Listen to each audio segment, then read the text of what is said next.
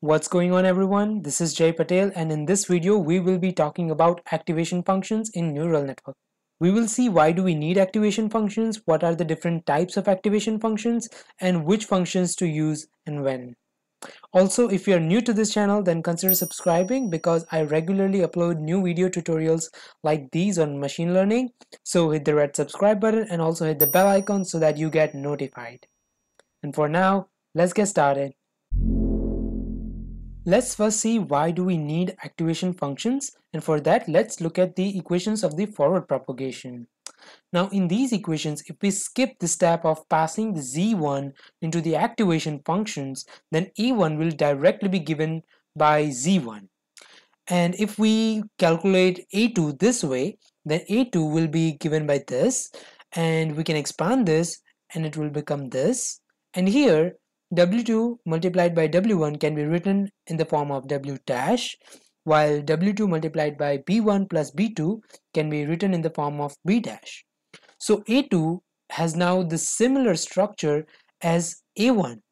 And if we continue doing this for the further layers, then a3 can be given by w double dash multiplied by a0 plus b double dash. So no matter how many layers we use, we will be getting the similar kind of equations, and thus we will not be able to take the advantage or the benefit of using the multiple layers, and it will become as just using one layer. Now without using any activation functions, all these become linear. So we need to use a non-linear activation functions to take the benefit of the different hidden layers, and the function must be non-linear. Also, the real-world data is non-linear, and thus learning from the complex relationship between the data will be better suited with the help of the non-linear activation functions. That's why we need to use an activation functions. Now let's look at what are the different types of activation functions, and let's first start with the most famous, which is the sigmoid function. The sigmoid function is an S-shaped curve which looks something like this, and it takes any value between 0 to 1. And for the given 0 input value, it gives 0.5 as the output value. Now, as it only takes the value between 0 to 1, it can be interpreted as a probability if we use this in the output layer. So sigmoid function is most commonly used at the output neuron in the binary classification. Let's say if we are classifying apples versus oranges and the output value is greater than 0.5, then we can classify it as an apple. And if the output value is less than 0.5, then we can classify it as an orange. Thus, sigmoid function is very helpful and very suitable for using it at the output layer for the binary classification. But using sigmoid functions in the hidden layer has some drawbacks.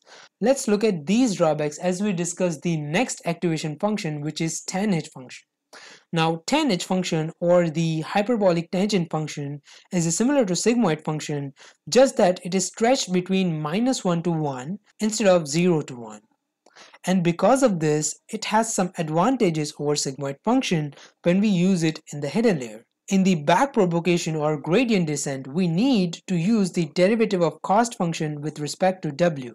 And the cost function depends on the activation function, so we need to take the derivative of the activation functions as well. So if we see, the maximum value of the derivative of sigmoid function is only 0.25, while that of Tanh is up to 1. Thus, using Tanh activation function, we can train our model much faster. As the derivative value is higher, it will converge much faster. Also, in Tanh function, the average of the data will be close to 0. And if we use Tanh function in the hidden layers, then it works much better than the sigmoid function. It is because of the reason that the output of the hidden layers, which is also the input to the next layer, will be having the values whose average will be close to 0. Or we can say that the data is normalized or centered around 0. And when we pass a normalized data to the next layer, it makes the training much more easier. Thus, we use Tanh functions in the hidden layers and not the sigmoid functions. Now, both these Tanh functions and sigmoid functions also has some disadvantage. When we take the derivative of both these functions while doing the gradient descent, we see that for a very high value of x or for a very low value of x, the derivative becomes very small. Thus, the learning will be very slow. Now, this is called vanishing gradient problem when the learning becomes very slow or the change or the training of the data does not take place effectively. Now, this problem can be overcome by using another type of activation function which is called a ReLU function or a rectified linear unit function. Now it is a linear function where we rectify the input which is less than 0. So the graph of ReL looks something like this and the equation can be given by this. So for every x less than or equal to 0, it gives 0 as the output, and for every x greater than 0, it gives same x as the output. Now as the values of this derivative is same for all x greater than 0, it overcomes the vanishing gradient problem. Also its derivative value is 1, which was the maximum value of the derivative of tanh function. So the learning can also be very fast with the help of ReLU function. Also note one more thing here. This function is not entirely linear as it gives 0 as the output for all x less than 0, while it gives linear output for all x greater than 0. So it can be also said as a piecewise linear function.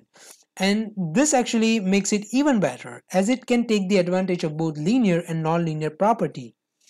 The linearity of the function can help to overcome the vanishing gradient problem and also makes the training faster. And because of the non-linearity, we can take the advantage or the benefits of using multiple hidden layers in our neural network.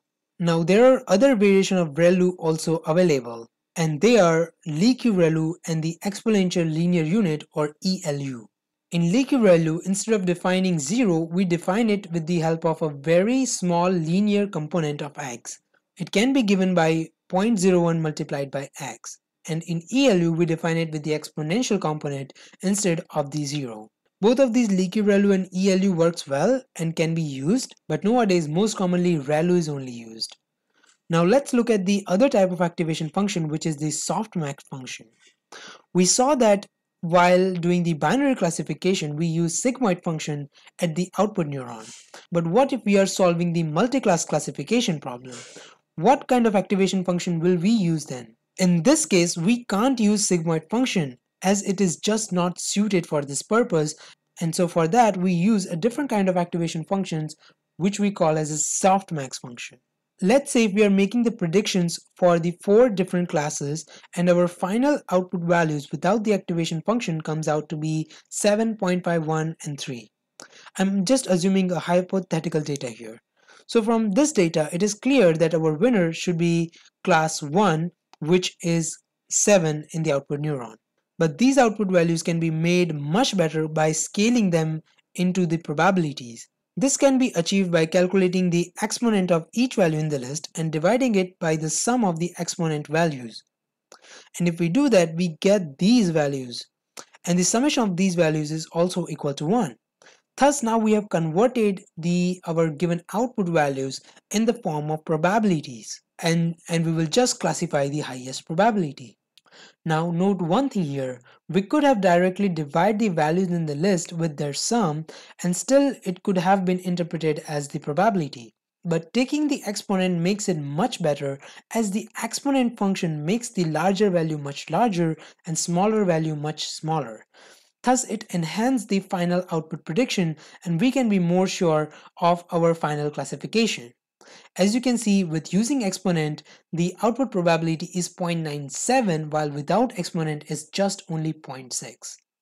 So the equation of the softmax activation function is given by this, while this equation is for every ith neuron. So we will be calculating it for every ith neuron in the output layer while doing the multi-class classification. Now, thus so far we have discussed about the activation functions for classification problems, but what if our final output prediction is linear and it can take any value, like making the house price prediction, where the price of the house can range from any number between 0 to 1 million or maybe more. In this case, it is not suitable for using any kind of nonlinear activation function in the output neuron. And just in the output neuron, we will be using the activation functions in the hidden layers, but we won't be using any activation functions in the output neuron. Thus, for the output neuron, we will be just taking the linear output without activation function for linear regression. Okay, so let's summarize everything we have learned so far. For binary classification, we use the sigmoid function in the output neuron because it can be interpreted as the probability. But we don't use sigmoid function in the hidden layers because the Tanh and the ReLU function always outperforms the sigmoid function. So for hidden layers, we either use Tanh function or ReLU function. Now, both these Tanh and the ReLU function had one disadvantage, which was vanishing gradient problem. And it was that for every very large or very small value of x, the derivative becomes very small and the learning can become very slow. And this can lead our model to not train effectively. So it can be overcome with the help of a ReLU function, which was a piecewise linear function, and it has the advantage of both the linear and the non-linear property. There are other variations of ReLU functions also available, such as leaky ReLU and the exponential linear unit. And while solving the multi-class classification problem, we use Softmax function in the output layers.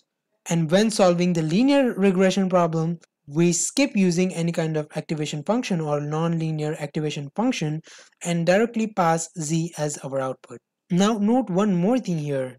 There are other types of activation functions also available, but these are the most commonly used. And there's no fixed way that we must use either ReLU or the Tanh function in the hidden layers. It depends on the application we are trying to build. And it also depends on the input data. So if you want, you can try using both Tanh and the ReLU activation function and see which function works better. I hope you found this video valuable, and if you are new to this channel, then don't forget to check my other videos in the neural network series. You can find its link in the description box or by clicking at the I button in the upper right corner. Now in the next video, we will continue our discussion on the neural network and we will derive the equation for the backpropagation. So I see you in the next one.